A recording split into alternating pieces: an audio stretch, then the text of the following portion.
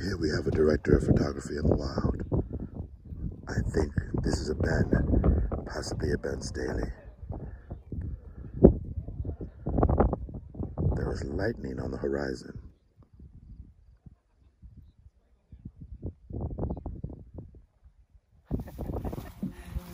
Watch his movements, they're getting closer.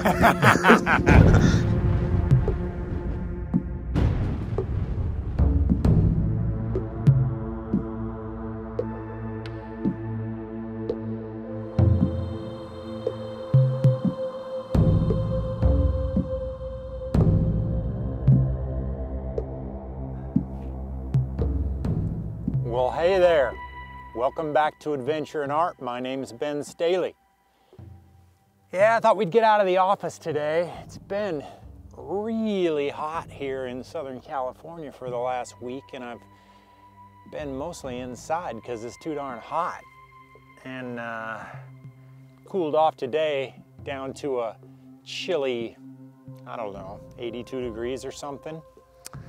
So I thought I'd come out here and talk to y'all about making landscapes with your Leica Q2. Or maybe you don't have a Q2, but you want to know what landscapes look like with the Q2. Well, I'm going to show you some. And keep in mind, these images I'm going to show you I've shot over the last, I'd say 11 months of having the camera. Had it almost a year now. And it's the only digital camera I own anymore.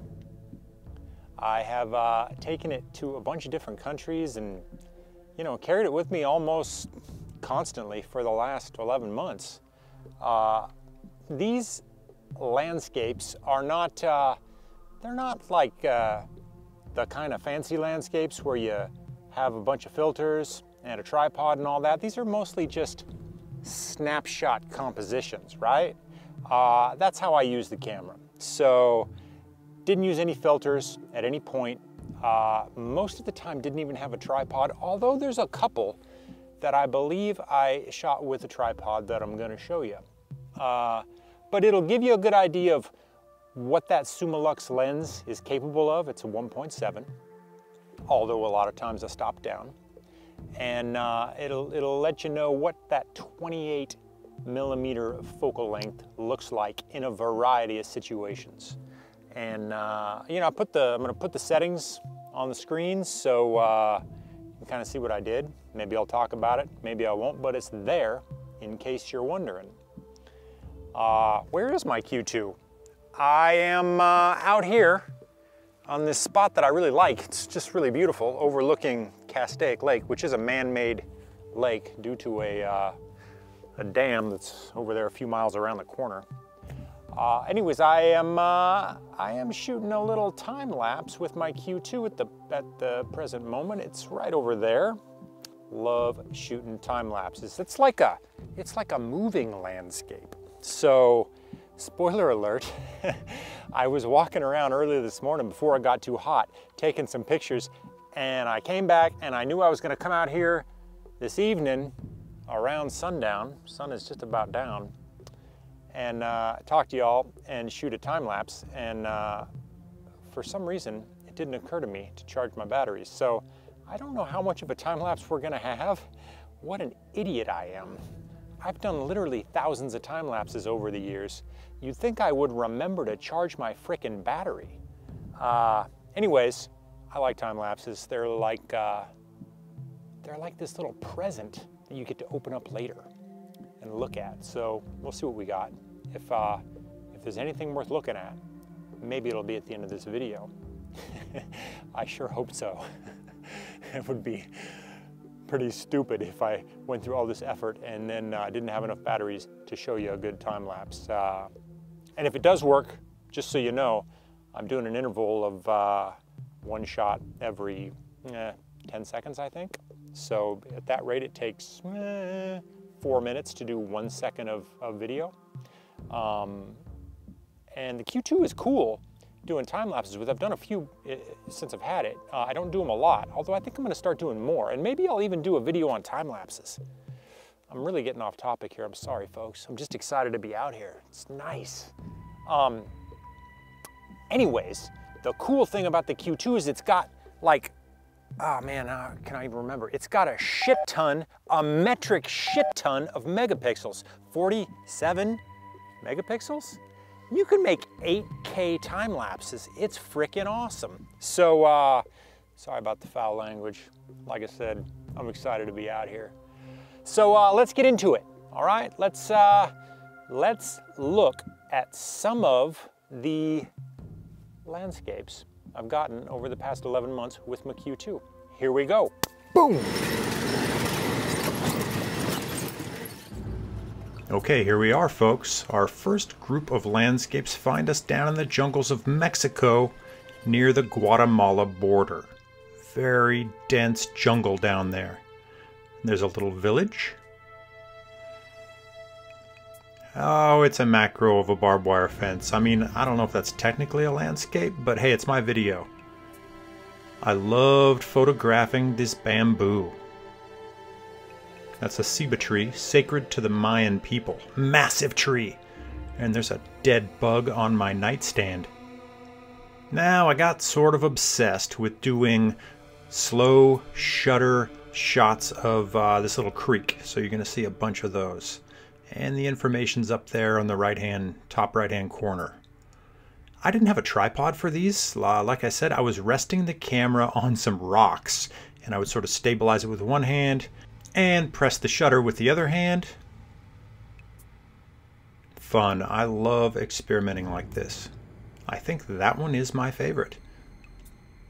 The coolest thing in my book about the Q2, one of the coolest things, is it's weather sealed. So I routinely would shoot in the pouring rain. That's Q2 video. Pouring in this little village. Now you can't tell, it's raining pretty good here, and these kids are out there playing soccer. I sat there for about a half an hour and took a bunch of pictures. Here's a few.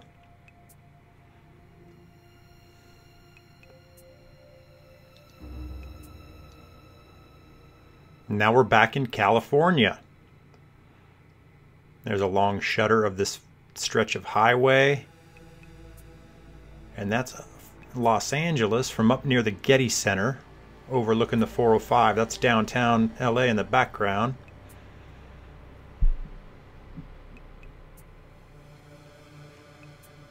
Okay, last fall I went out to the Salton Sea for a couple days with my good buddy Bonnet. We tromped around and got a bunch of shots. Q2 landscapes here. Found some sand dunes. Okay folks, I know my aspect ratios and my cropping is all over the place. I know that's an issue. I'm working on it. I promise I'm working on it. Please don't hold it against me. Love these colors. This is early in the morning. The sun has just come up. That's why you have that really direct angular sunlight. There's a flock of birds out there. Some old decrepit building. There's another slow shutter. That's somewhere in Oregon. And now we're back in downtown LA. Just hiking around.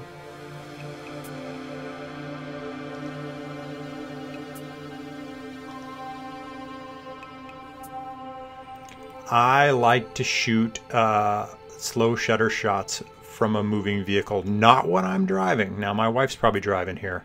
I'm resting the camera on the dash, just seeing what I can get. This is actually South Dakota, so we're jumping around a little bit here.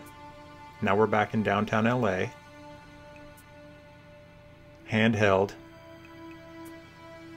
And this is resting on the dash. This is on the 101 freeway heading north. Coming right out of Hollywood. I think I took this one driving. I'm stuck in rush hour traffic. This is what happens when you shoot pictures and drive, folks. Do not do it. And now we are in Death Valley. Bunch of landscapes here from a Death Valley trip I did with some pals last fall. You may have seen the video.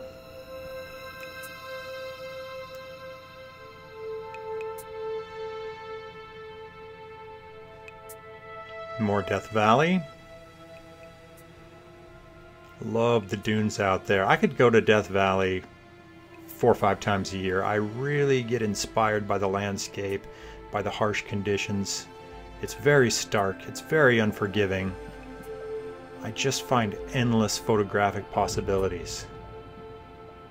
Can't go in the summer though, too darn hot. I like to go in the winter. Looking forward to the next trip.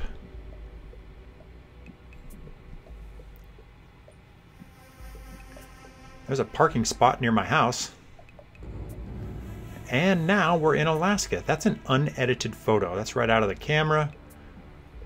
There's a night street scene. This is December in Alaska.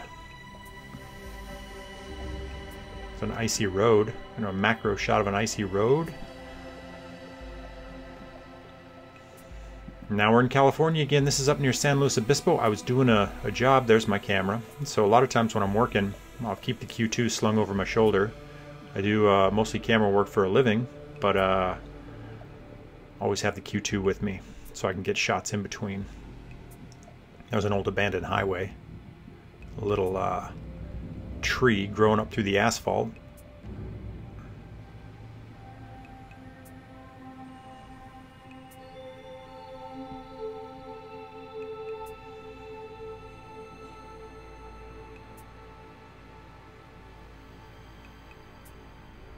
I like this little residential scene. I love that cactus growing out of the side of that building. I think I need to go back there and take a film shot of that sucker. Okay, this is the Antelope Valley. Now in late December, early January, it snowed out there. Now right now it's probably 100 degrees out there, but it snowed 3-4 inches, and the snow stuck around for a few days. I drove out there. I wish I'd have captured some video. It was unreal. Never seen so much snow out there. This is like Mojave Desert, folks. There should not be that much snow. I'm super fond of these pictures. I drove around for a couple hours and just, I don't know, took several hundred shots. Looks like Hoth.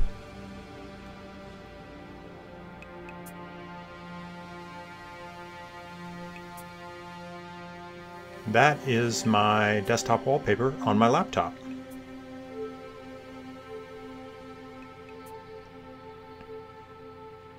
Here's some of the rolling hills kind of near where I live. This is out the 395 freeway if you're heading towards, I don't know, Mammoth or Yosemite.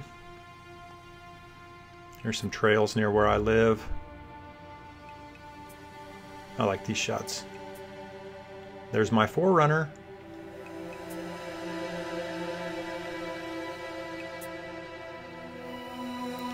Early this spring I did a job out in the Bahamas. That's some Q2 video. There's some kind of crane or stork or some kind of bird. There's a low tide from this island we were working on. There's our camera assistant Chris lugging a tripod somewhere. There's another crew member. That's an airport in Zurich.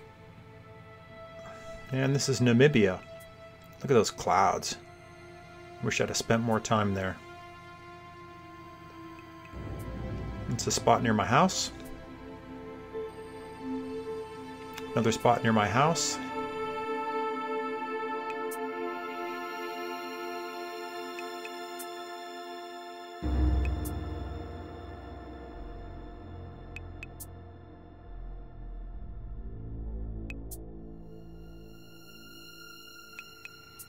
These are some salt flats out in the Antelope Valley. Went out here with my wife Danny right at sunset and got some pretty cool landscapes. I'm very happy with these shots coming up, and I did just a little bit of color editing to them, but the colors were insane. Very purpley blue after the sun went down, just magical. Just otherworldly. I look at these shots and I just want to go back out there. We got there like almost too late, and we probably were. If we'd have gotten there 10 minutes later, we would have been too late, so we were in a hurry. The good light was disappearing fast. That's flying somewhere over southern Utah, I think. There's a cheap motel in South Dakota. And that's in the alley behind the cheap motel.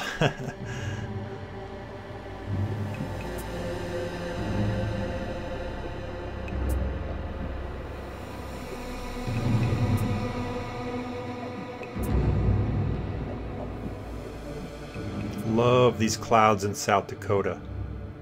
Just moody, dark clouds and routine little rainstorms just roll across the plains and douse you all of a sudden and then just go away. Just the light is changing all the time. It's really inspiring. We don't really get that in Southern California. It's mostly blue. You don't get these dark, moody, heavy clouds. Really love to go back there and shoot more of that. There's a rainbow in black and white. I know I got problems. Oh, and now we're back to the lightning. Here we have Ben Staley in the wild. My buddy Kelvon took this with his iPhone. Yeah, it's lightning on the horizon. Now the only tripod that I had out there was a big heavy one we were using for the video cameras we were filming with. So I didn't have a plate that would fit the Q2. So I just rested the Q2 on top of the tripod and managed to get these 2 shots, which I'm very, very fond of. Epic.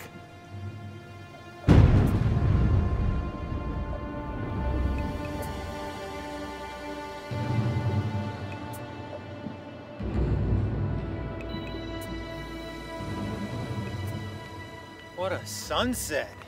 Dang. That's why I love this spot. Anywhere along here, you get that amazing sunset.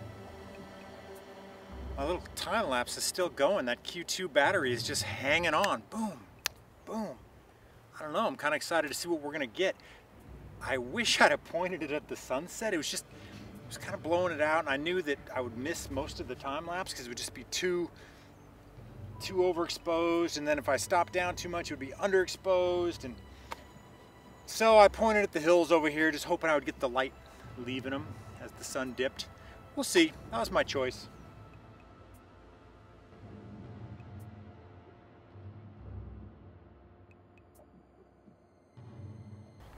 Anyways, this isn't a time-lapse video. Hope you liked it. Hope you liked some of those landscapes. Hope it gives you a good idea of what the Q2 is capable of. It's a very capable little camera. Surprises me all the time. I can do portraits with it. I love the macro. Maybe you've seen the video I did. I love shooting landscapes with it. It's just like it's a go anywhere camera. They really did well making that camera. Well, look, thanks for showing up. Thanks for watching. Just because I got to, I'm going to kind of remind you, if you haven't already, please maybe hit that subscribe button. If the video was helpful, maybe give it the old thumbs up.